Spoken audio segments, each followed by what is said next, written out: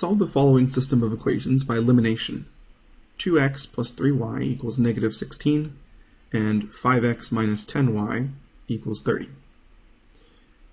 Here again, we're trying to reduce this system of two equations into one equation with one unknown.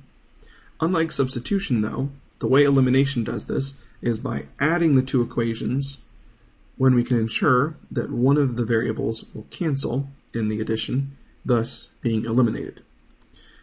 If you look at this system right now, if we added these two equations, neither of the variables would cancel because a 2 and a 5 don't cancel, and a 3 and a negative 10 don't cancel. If it were a 3 and a negative 3, though, they would cancel. Or if it was a positive 2 and negative 2 on the x's, something like that would cancel.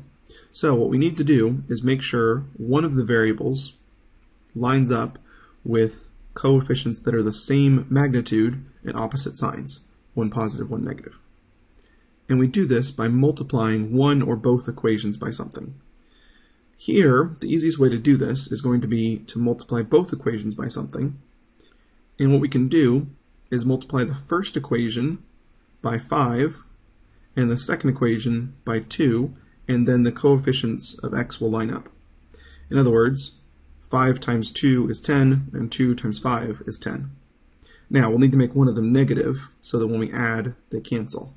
So multiplying the first one by negative 5 and the second one by 2, we need to make sure that we multiply each term by that quantity, including the term that's on the other side of the equal sign. That's the most common one to miss, so watch out for that. In the first equation, negative 5 times 2, we have negative 10. Negative 5 times 3, we have negative 15. And negative 5 times negative 16, we have positive 80. The second equation, 2 times 5 is 10, 2 times negative 10 is negative 20, and 2 times 30 is 60. Now, when we add these two equations, the x's will cancel because a negative 10x plus a positive 10x is 0x, or 0. Negative 15y plus negative 20y is negative 35y, and 80 plus 60 is 140. Now we've reduced the system to one equation with one unknown. We can solve this by dividing both sides by negative 35, and we get that y equals negative 4. Now, to solve for x, we simply substitute this, y equals negative 4, back into either one of the first two equations and solve for x. I'll take the first one, 2x plus 3. Now we know that y is negative 4, so we replace it with negative 4, and we have an equation just in terms of x. 2x minus 12 equals negative 16.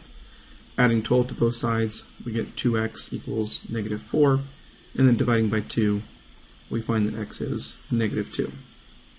Therefore, the point where these two lines cross is when x is negative 2 and y is negative 4.